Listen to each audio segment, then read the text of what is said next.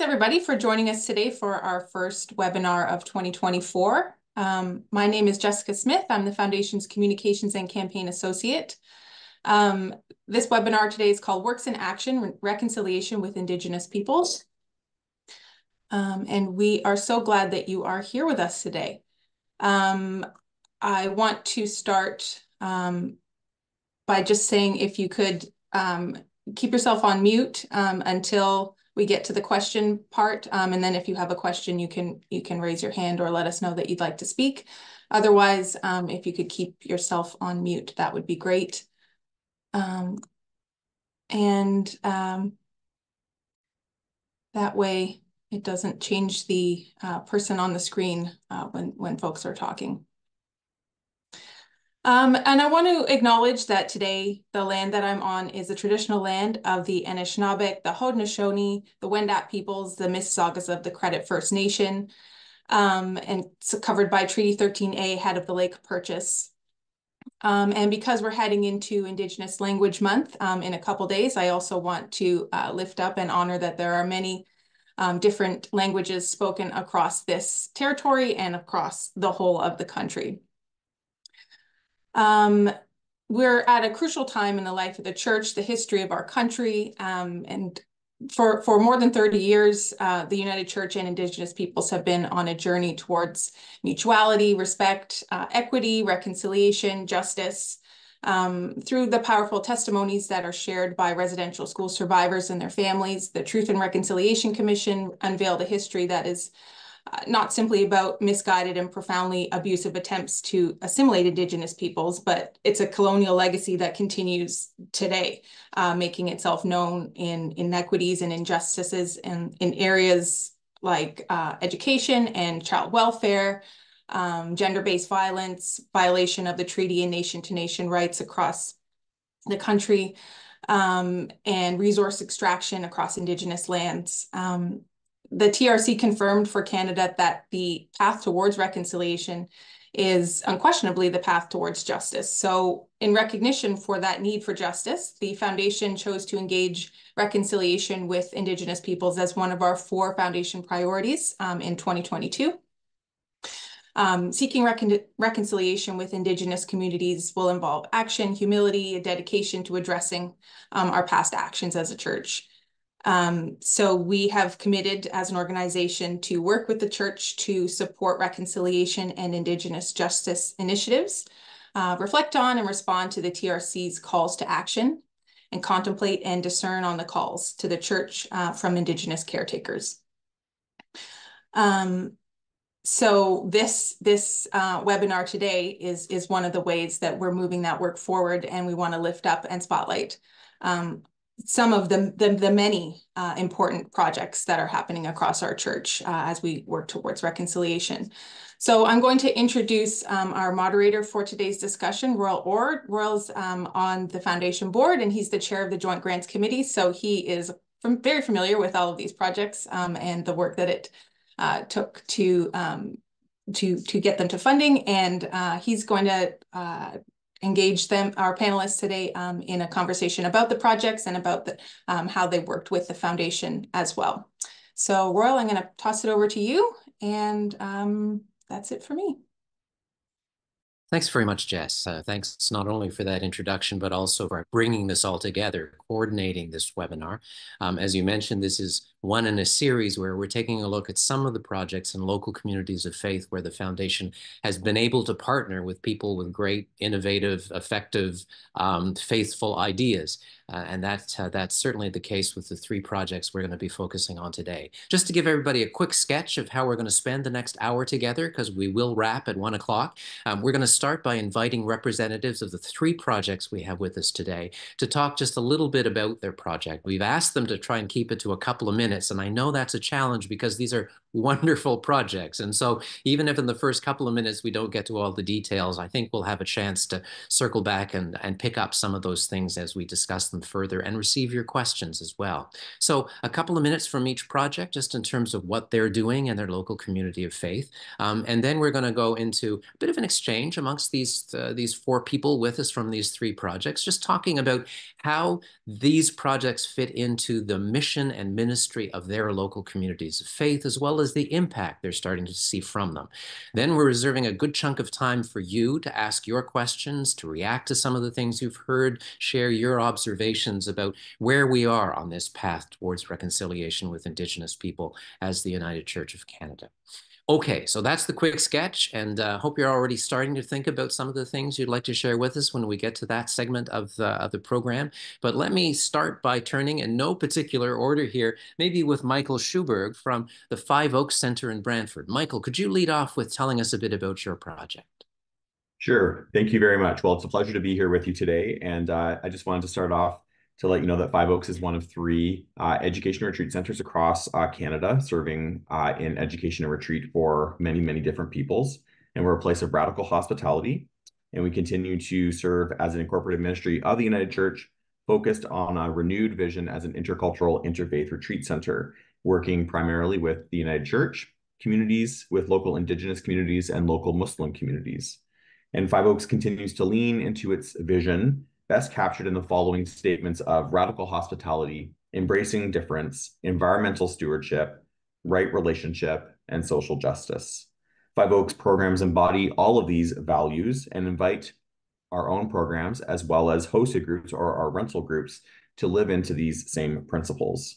Five Oaks offers outdoor education and core programming that unveil justice and equity, offer connection to the land, nurture personal and spiritual growth, and offers meaningful, impactful dialogue, and believes in strength and togetherness.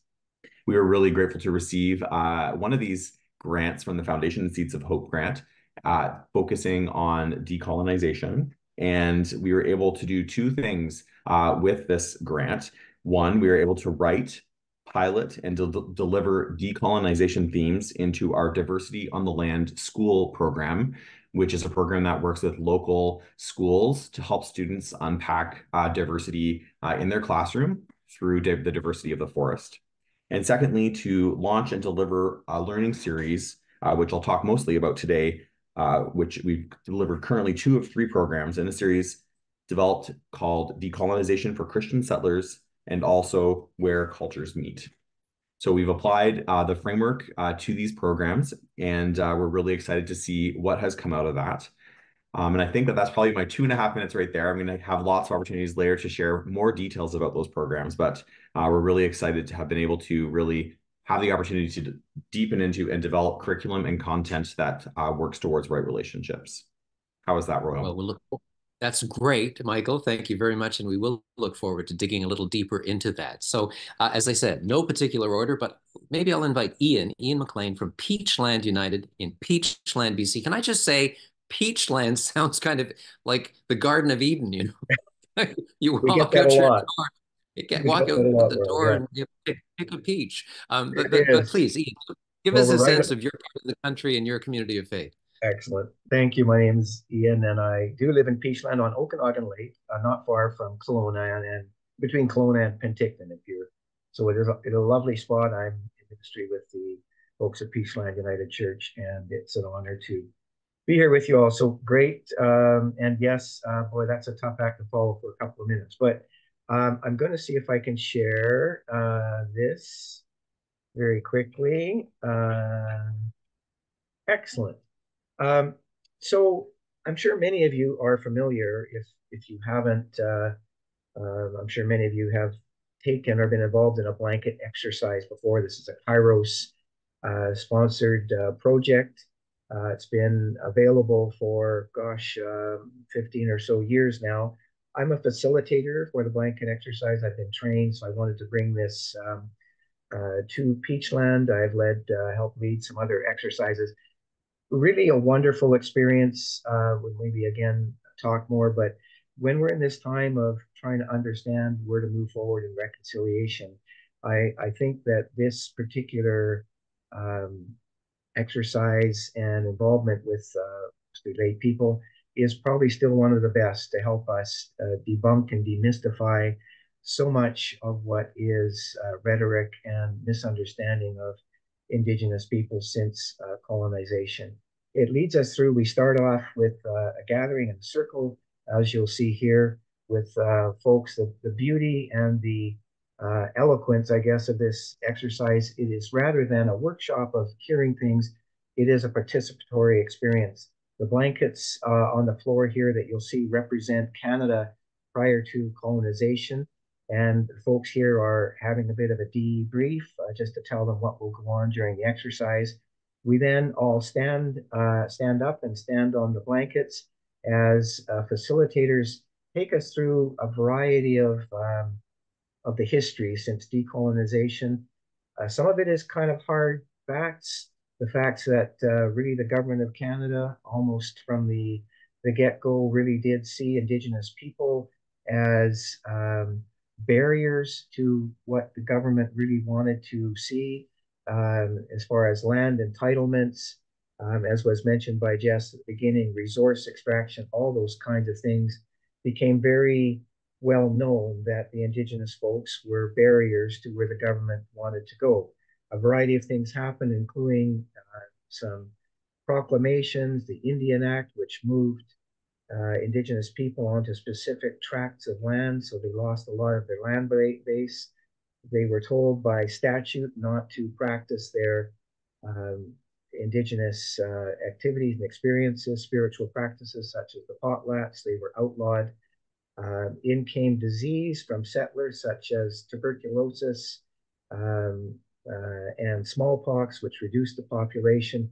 And as we go through this exercise, what tends to happen is the land has been reduced. And what happens is, as we participate through this exercise, is the facilitators, including myself, start to roll up the blankets, if you like, and people are encouraged to get closer together, and the land that is lost is then rolled up in these blankets, and folks through various different announcements during scrolls that are read are asked to be seated. So you actually see before you the land reduced, and people have to sit down.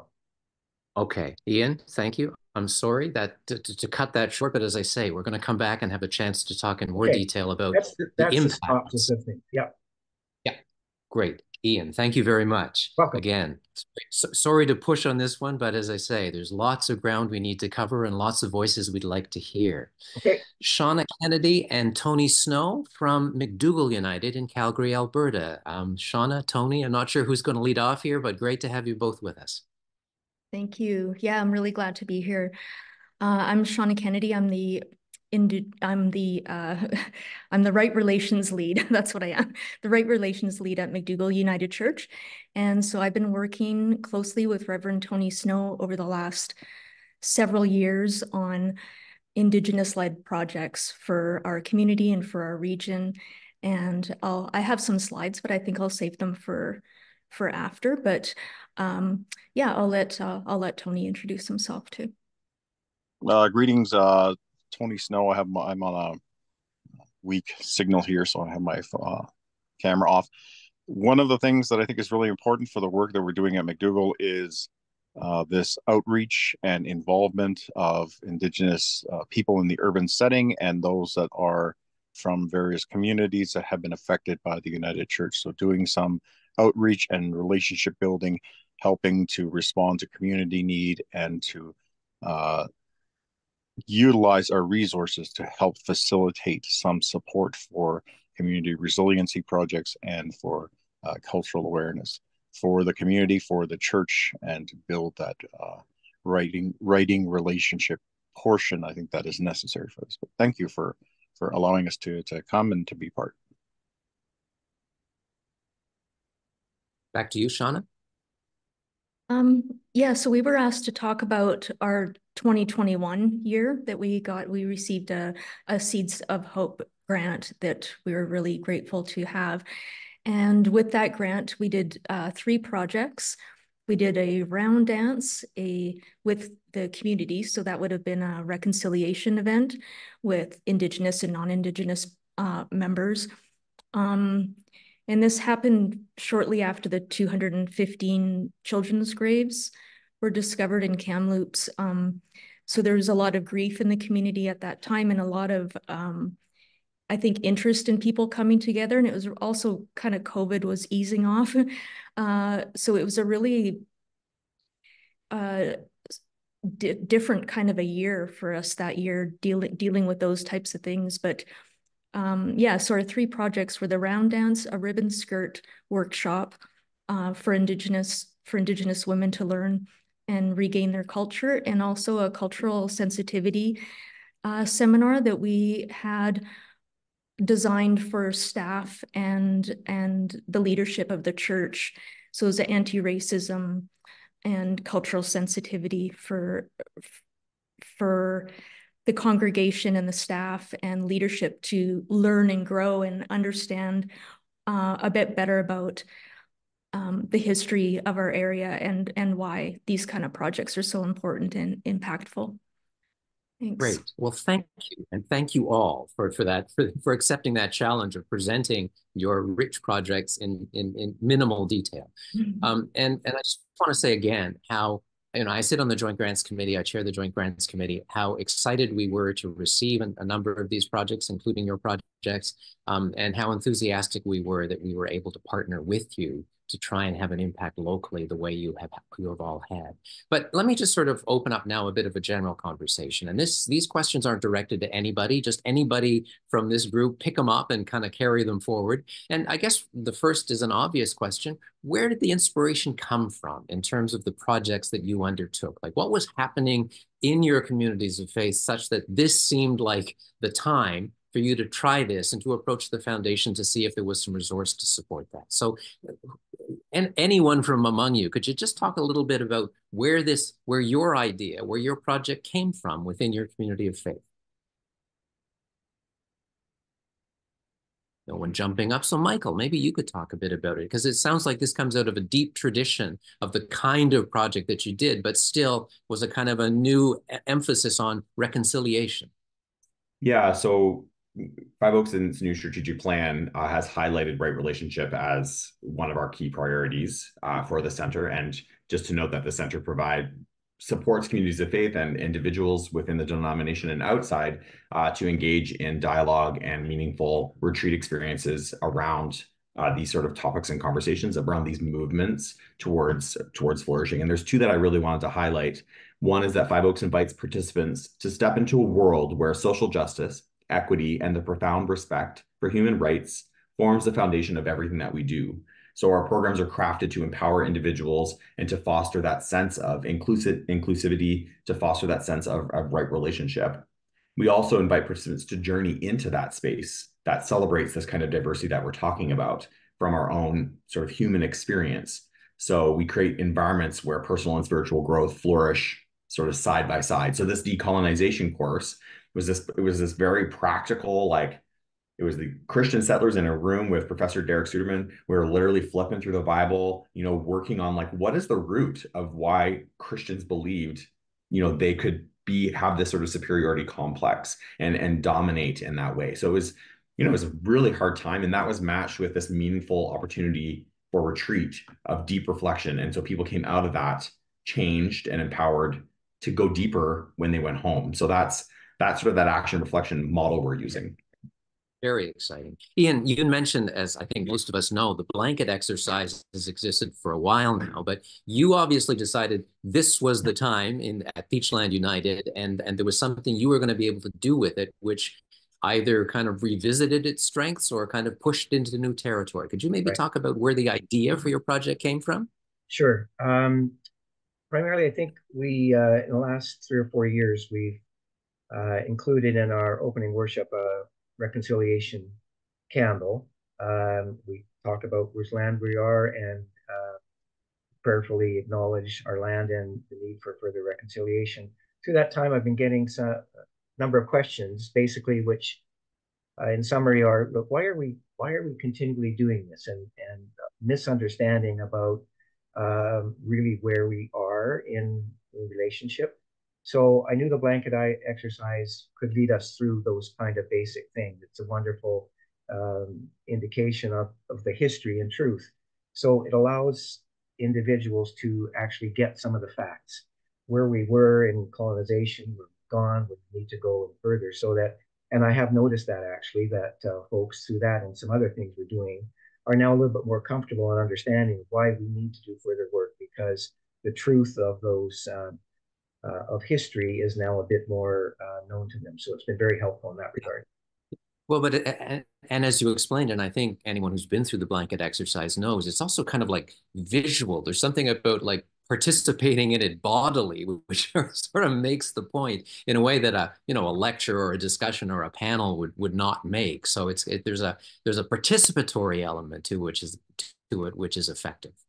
Absolutely, I couldn't agree more. I think it's seminars are great, but when you actually stand up and you're a part of something, we get those comments all the time in any of the exercise I've done.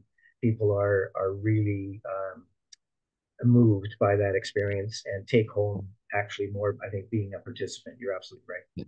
So Shauna and Tony, maybe to turn to you, thank you for reminding us about that particular reality of Indigenous relationship in an urban context. And that's clearly what you're focusing on. So could you also, like your friends here, talk a little bit about where the idea came from, how you kind of focused in on those three specific elements of a larger project on reconciliation? I think I'll just add, and Shauna can add her part in this. A lot of the work that we were doing at McDougall and in the community were around some of the observances that were going on in Calgary for missing and murdered women, and for especially around the Kamloops 215, how important it was for community response and to be heard in the community. And so all of these observances brought us out into some of the actions that were happening, setting up vigils and working and talking with people. These allowed us to interact with various community members and to look at things that what was missing in their experience in the city. And so one of the things in community that children would have would be an initiation ceremony to be entering into the powwow. And so by having a fracture of their history and their past, many Métis children, many children didn't come out of a particular community or couldn't be at their community if they were from far away, to do these type of things and to offer that to them to kind of build up an experience for the children about entering into the powwow in one of these culturally significant times in a child's life, and something that we remember as Indigenous people coming into our own in community, to offer that to those that would never have that experience, or because of the history of colonialism have been separated from that experience. So trying to find ways to build up that resiliency, and the Ribbon Skirts workshop is also in the same vein. So turn to Shauna. I find that interesting. Shauna, just in a moment, I'll come back to you. But what you're talking about, Tony, is it's program based in the sense of you're creating the content, but it's almost more like you have a ministry of space. Like you're just creating a space, providing a space, lending a space, opening a space. So That's as you very talk, it very sounds good observation. Yeah, and yeah. one of the things that from my ministry, oftentimes because I'm male, I do not step into where women's issues come up. So for the missing and murdered women, and for things like women's resiliency cultural practices, it is trying to open that space to allow for those voices and those practitioners to come in, to support them in what they're doing, and to allow them to do the work that they need to do, which would otherwise not be supported. And so this grant really helped in facilitating that conversation and in building up some of the trust from the community to see that the church is actually doing something meaningful and that the people care about. Thanks, Tony. Shauna, maybe if you could also kind of give your perspective on how those three specific projects ended up being the projects that you did. Sure. I'm going to try and share my PowerPoint. Yeah, so like Tony said, they're responding to needs, and every project that we do, did I end up sharing it? The power. I can see, yeah, I can see a picture of 4 people standing in front of what I assume is McDougall United. Oh, okay, so if I play the, yeah, so this 5 people. Yeah, this photo just demonstrates our teamwork. When in the 2021 year, Marilyn Agnew was the Right Relations lead, and now I am. But all of our projects are, I would say they're Indigenous led, but they're collaborative. We all brainstorm together, and we all get our ideas out. But we're responding specifically to the TRC calls to action for churches, and we're responding to the needs in the community. And so I have some photos from our ribbon skirt workshop, and we've done this one several times. And it's extremely popular. Like, I'm sure we could have it once a month and it would be full. So we try to do these where we'll bring in quite a few sewing machines, and sometimes non-Indigenous sewers come to help too, because it's a lot of sewing to get done in one day if all the participants get a skirt. And it's extremely meaningful for them because some of them have experience with the cultural teachings and some don't. And it's just amazing to see the learning that happens and the sharing, the bonds that happen, and just providing this space in a church feels like we're helping to right some of the wrongs of the past. And I think that's so important, to really dig deep in your own community and find ways to offer space and offer collaboration and opportunities for Indigenous people to regain culture and language, and these things happen in these kinds of workshops. And so this one, we also had an outdoor fire pit at lunchtime with music and drumming and singing and stories, and it was just a wonderful event, and we couldn't have done it without the Seeds of Hope grant. And this was a sharing circle that wrapped up that day, and it's in front of our reconciliation teepee that's in our sanctuary. So this was put up in, I believe, 2019 or 2020 maybe, and it's a teaching tool and a space for people to meet and learn and share, and it's used often. Every time we have a workshop, we end up doing a circle or something in front of the teepee. It's a really, really special, special and meaningful teepee that we have. I'm so thankful to the Stoney Nakoda Nation for helping us get that here. And this photo, I don't know if you can see on the right, that's the late Nellie Ryder. She was a spiritual healer, Indigenous spiritual healer. So she spoke at the ribbon skirt workshop as well, and offered one-on-one healing sessions in our chapel to all of the participants near the end of the day. And it was just an incredible piece of extra sharing that she did that I'm not sure that was planned. She just offered it near the end of the day, and it's transformative. Those kinds of experiences can be transformative for people. And I just want to quickly share a couple other photos that aren't from that year, but it just shows how our projects have expanded. This is from this past summer. We did a drum making workshop at Stoney Nakoda, and it was for men, and each of them made a drum out of a buffalo hide, and the facilitator, Simon Paul, he taught everything, and that was another really amazing workshop. And then the round dance that I spoke of has evolved over the years too. We're now at the point where we're reaching out to other churches in Calgary. We're forming a South Calgary network of United Churches so that we can share space and share volunteers and resources to meet more needs in the Indigenous communities and for reconciliation, and to just expand. So this was a really successful event we had last last fall on on the National Truth and Reconciliation Day, or Orange Shirt Day, and there was over 110 people attended to Fish Creek United Church. And that was possible because of the collaboration and also another funding that we got from the United Church Foundation, for which we're very grateful for. Thanks.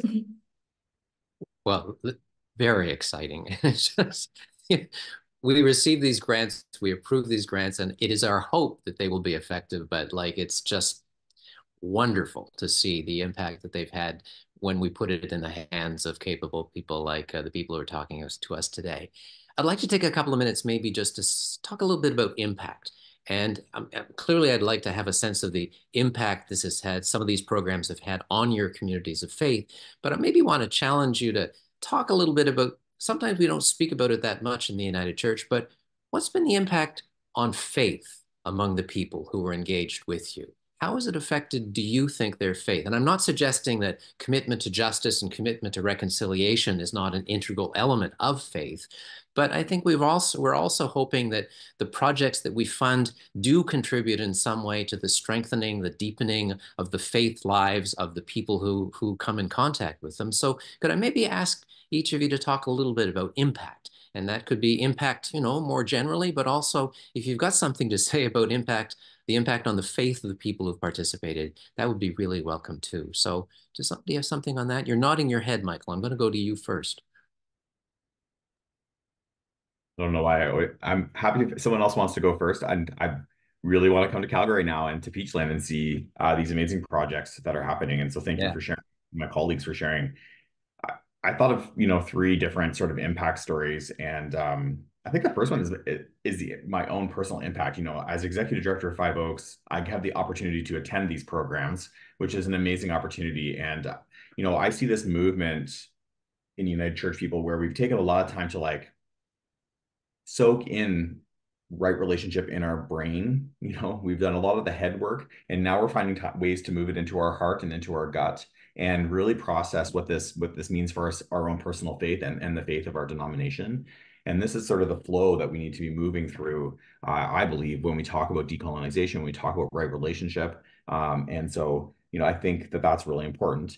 I want to share a story about a participant from Toronto in our Where Cultures Meet program that happened in November this year.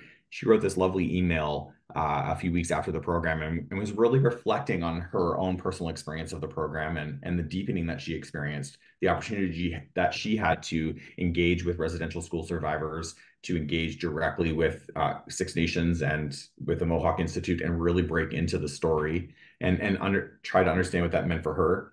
And she said that she was really curious and deeply moved to move from this sort of sympathy or guilt mindset and move into further action. And she expressed that,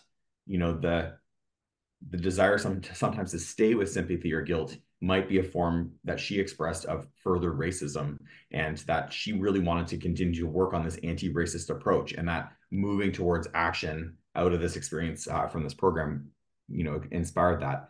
The other example I just wanted to share is there were a few members from a church in Huron County that came to the program Where Cultures Meet this past November, and they went back so fired up for their community of faith that they are going to design a Where Cultures Meet in collaboration with us for their own community of faith to come and have a retreat style experience. So it's really interesting to see sort of this epicenter of action moving out. And I really heard, Shauna and Tony explain that, how this one drop has rippled out. And so that's faith in action, and that's just so exciting. But I'm excited to hear Ian and Tony and Shauna, how the impact for you. Well, Shauna and Tony, maybe we can turn to you as well. The impact that you've seen, obviously you've had some impact, but maybe a little bit more on the faith dimension of that impact. What it's doing for people's understanding of what it means to be God's people in this time, in this place. Do you want to start, Tony? I'll start. Tony's brother, Reverend John Snow, said something. He said, what are you called to do, or what are you called to do?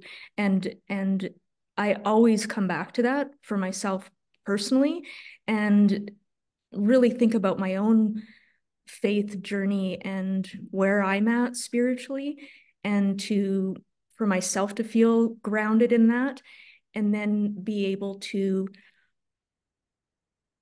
share whatever talents or gifts that I have. And I think that's a really good starting point for any churches that haven't really done this kind of work before, is just to look deep inside yourself and see if you can find those special talents, those things that you're good at, whether it's writing letters to the government, or whether it's, doing music, or whatever that is. Like behind me is our reconciliation mural that we had 72 plus artists, Indigenous, non-Indigenous, 2 years old up to 94 years old, do these paintings. And because I come from an art background, so I worked with the family minister here, Reverend Dana Cox, and planned this project. And so I think that for me, faith comes from what your own personal strengths are. And I think it's another thing that can ripple out in the community if you can tap into that yourself and find that in other people and start collaborating and working together. I like that, to look in yourself to see what you're called to do. It reminds me of the famous hymn, here I am, Lord, is it I, Lord? Right? It's sort of like listening for that voice, and recognizing that voice might end up being kind of challenging, but it's going to be based in some strength, and not just your own strength, but other strength that will come to you if you step up to the challenge. I don't know if we lost Tony along the way. I don't want Yeah, to I had a problem with my connection, it looked like, so I was offline there for a bit.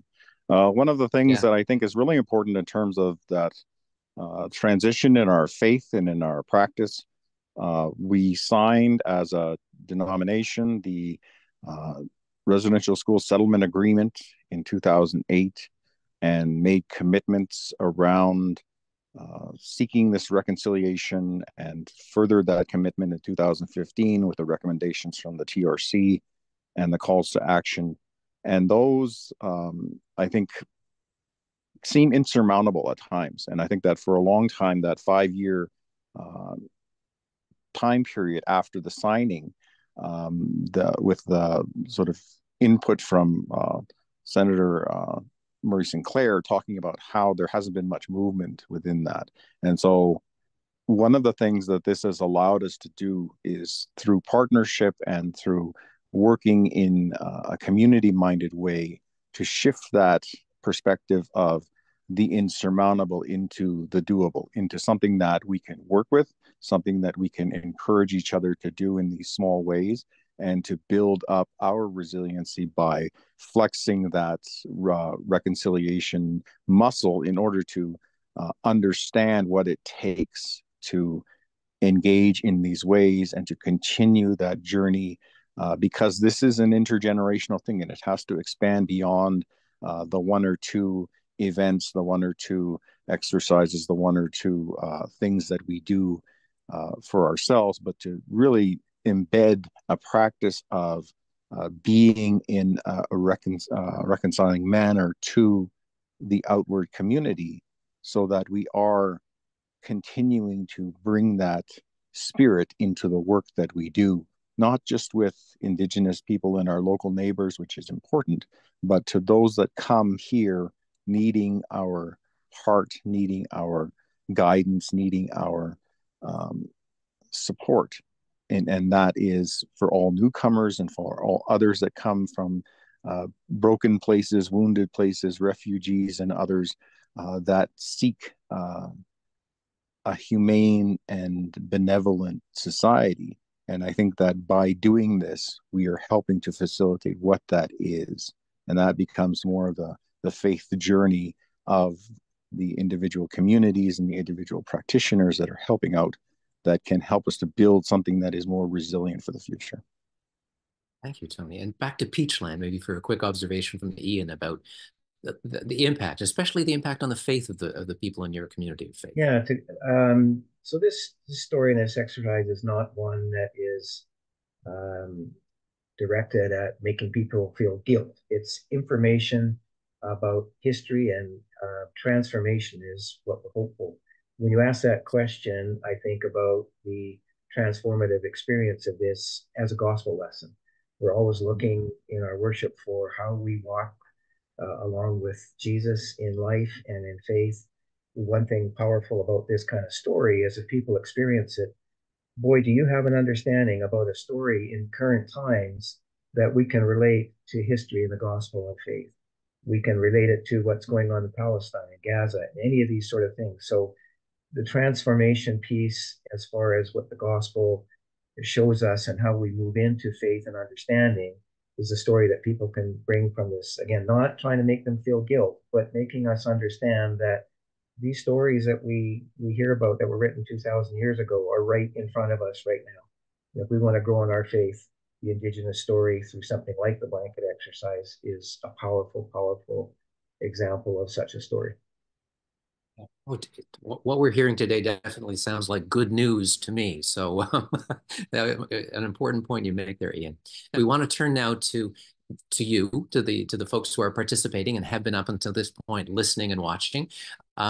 Okay, so once again, if I could ask you to introduce yourself, and if you are part of a community of faith, let us know what your community of faith is, and yeah, please, Hillary. Okay, thank you very much. Can you hear me? Yes. Yes. I will try and make this brief.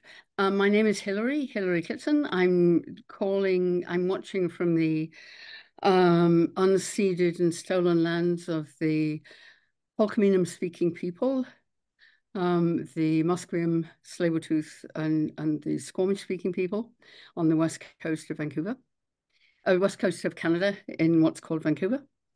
I have some comments and a question. So thank you for this. I'm with the Canadian Memorial United Church in Vancouver and part of a group called the Reconciliation Seekers that has been seeking to learn more about this for the past 8 years since the walk with the TRC in 2013. I really appreciate what Michael and Tony have said about looking at how the things that we do have an impact. And thank you, Royal, for asking that question, because sometimes the things we do can seem like we've ticked the box. And unless we make change in ourselves, there isn't a lot happening. And I'm interested to know, because I feel there's a slight self-congratulatory tone to some of the discussion. You know, look what we're doing. Royal, you're saying that you're excited about these projects, but if nothing changes on the ground, all we're doing is congratulating ourselves, if you see what I mean. Fair point. Fair point. Can I ask you to move to your question, Hillary, just because I see lots of hands have come up already. Two things. Fair point. Very fair point. Thank you. Okay.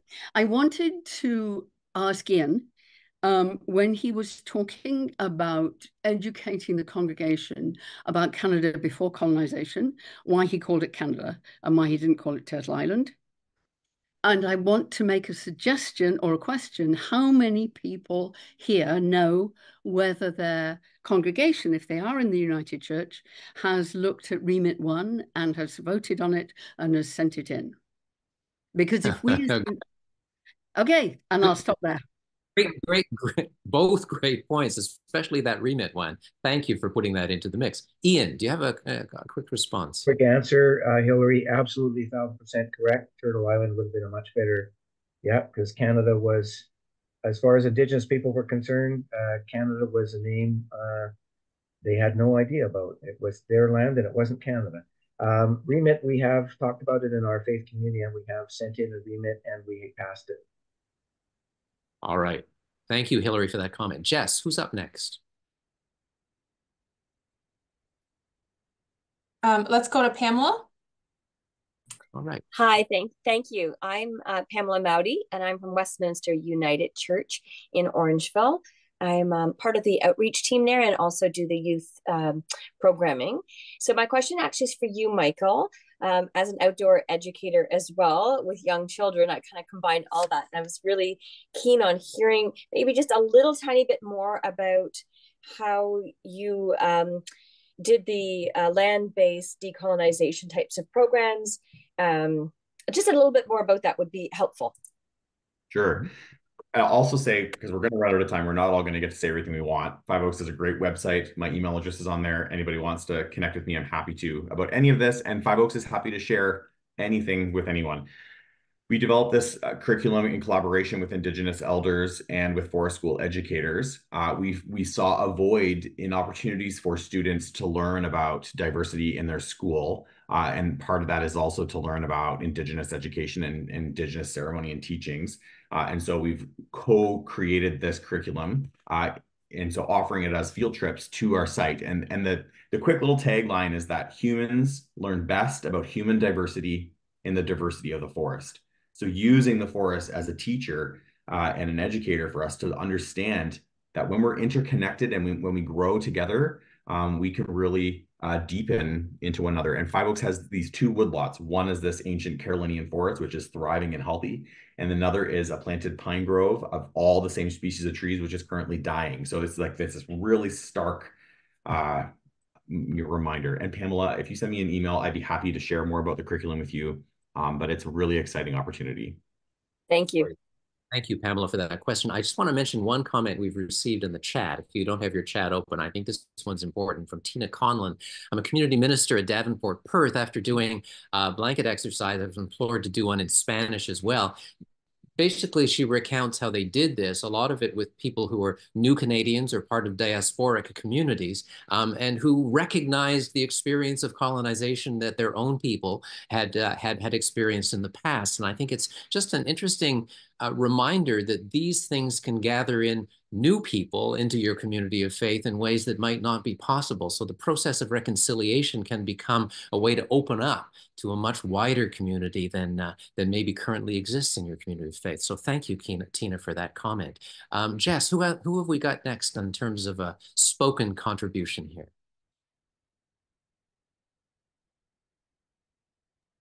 Douglas, are you? Hello. Thank you. I'm Doug Troop, and I live on the territory of the Ghanaian-Gahaga, which is actually right next door here. I live in the South Shore of Montreal and I minister at Mountainside United Church. That used to be in Upper Westmount and is now homeless. We sold and are renting.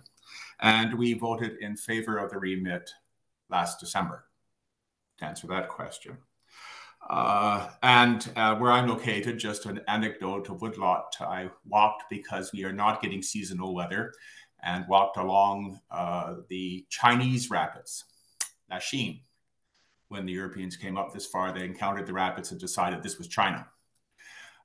So there was a beaver across from the city of Montreal, a beaver busily working with the warmer weather. Wonderful.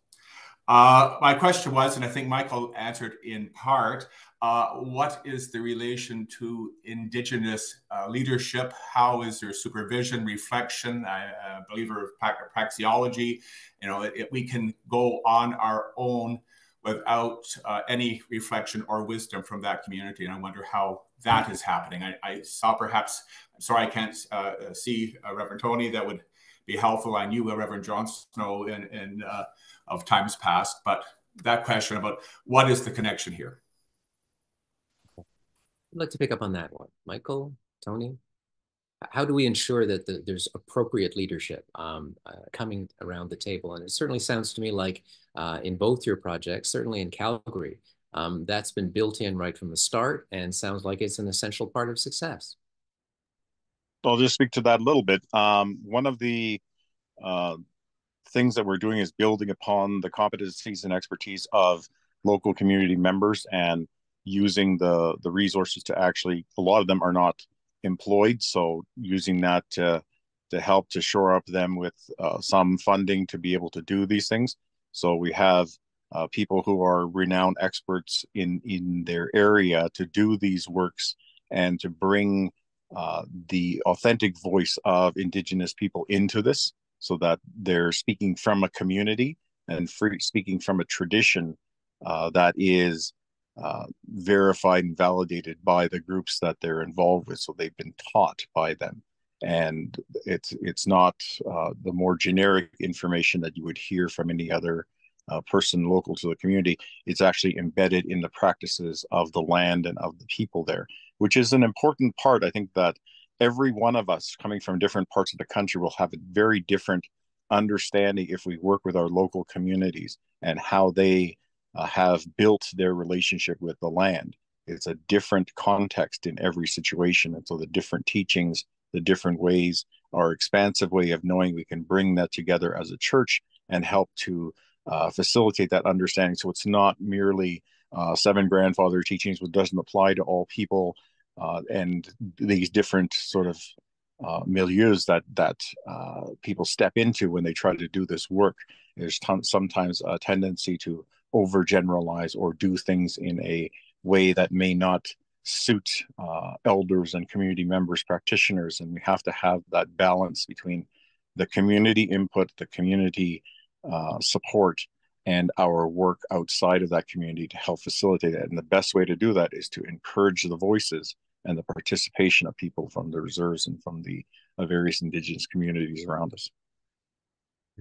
We're running out of time here, but I think this is really a critical issue. And so I would welcome any perspective that either Ian or Michael have on this one, because this issue of how do we ensure the right kind of leadership just seems to me crucial. So Ian, Michael, any perspective on that in terms of how you've built this into what you're doing? Go ahead, Michael. Okay. At the heart of the work that Five Oaks is committed to is bringing and centering the voices that are on the margins and centering those voices within the leadership and the design. And that's sometimes a complex conversation to have. And Tony, what I'm really picking up on is like the word local. And it's like really like understanding your local context and really amplifying that context. And I think that's what Five Oaks is really trying to do. So it's like, how do I understand the people that live in my community, who are the Indigenous elders that are helping to facilitate this work? Nations Uniting in Six Nations is a huge supporter and a partner in the work that Five Oaks does. It's a mission and service organization on Six Nations. So, I think that's what I would add to Tony's comments. And the thing is I can only bring my own body to the story. I'm bringing my full self to the story and inviting others to come to the circle and bring their full body to the story. And when we're standing in circle together, fully embodied in who we are, I think we become richer and deeper and more faithful. So, Ian, quick comment. I would just quickly add. I mean, everything you said is 1,000% right. But any kinds of to move forward in reconciliation means building relationships, and we can't build relationships among our church communities in isolation. We have to build them honestly and slowly. Remember Stan McKay, Reverend Stan McKay, had a chat with him a couple of years ago on a project I was doing. And Ian, it took us, 150 years to get here. It's going to take us a long time in reconciliation. We have to be patient. And we have to do that, Michael, just as you said, in relationship with folks in our local communities, not in tokenism, but in trying to build real relationships with our Indigenous friends. And that takes a lot of doing, a lot of patience, and we have to go forward. But without that, we can't hope to really move forward into reconciliation without that. Great, thank you. I want to just do a couple of the mechanics of what we have now. We're approaching 1 o'clock at my time in terms of when we're going to wrap this. There've been some really great comments coming in the chat. If you haven't opened up the chat, maybe we can invite you to pop that open and just kind of scroll through those. Please add your own comments there. And I think, Jess, we can kind of keep it open for a few minutes afterwards, even when we stop our conversations, just so people have a chance to read those chats and pick up on some of the useful information. I see that Eric, for example, dropped in the URL for Five Oaks, and there's useful stuff in there. So please check out the chat before you go and contribute to it if you're able. It has been really a great pleasure to host this and to welcome Michael Schuberg from the Five Oaks Center in Brantford, Ontario, Ian McLean from Peachfield United in Peachland United in Peachland, BC, and Shauna Kennedy and the Reverend Tony Smith from McDougall United in Calgary, Alberta. Thank you for taking time to share with us. We really appreciate it. appreciate this. This is one in a series of webinars that we've been planning from the foundation called Work in Action. Today's was, of course, towards reconciliation with Indigenous people.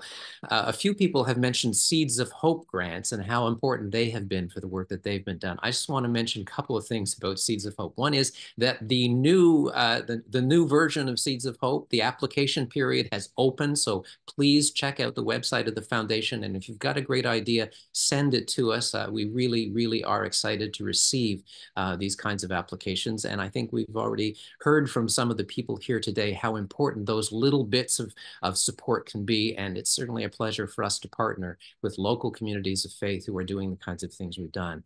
At the foundation, I think we kind of think of ourselves as the hope wing of the national church. That is to say, we have a confident expectation that the United Church of Canada, through its local communities of faith, can continue to contribute to justice and love and God's mercy and God's presence in our local communities. We are in the business of gathering together the resources and managing those resources in ways that allow us to invest in the future of the United Church through projects like the exciting projects you've heard today. So once again, from the foundation, thank you all for participating, especially our panelists today. It has been a total pleasure working with you today. Jess, is there anything we need to do in terms of wrap up at this point? No, I just want to remind everybody this is being recorded and we will send it out to you, and it'll also be on the United Church of Canada YouTube page, and I'll collect all of the comments from the chat as well, and maybe I'll compile those into a little digest in the email as well. And if you have any more questions, please feel free to email them to us, fdn@united-church.ca, and we can pitch them out to our panelists, and if they feel like they have some time to answer them, we can include that as well. Other than that, thank you all for coming today. We want to, of course, highlight these awesome projects and showcase the kinds of things that Seeds of Hope can bring to life. But really, we want you to come away with something that you can reflect on, something actionable that you can take back to your families and your friends and your communities of faith and your wider communities. So this is our best attended webinar ever. That's a great reflection of the Spirit moving through everybody across our church and a heart for this kind of work. So there will be more, I'm sure, just like this, and hope to see everybody at our next webinar. Thanks, everybody.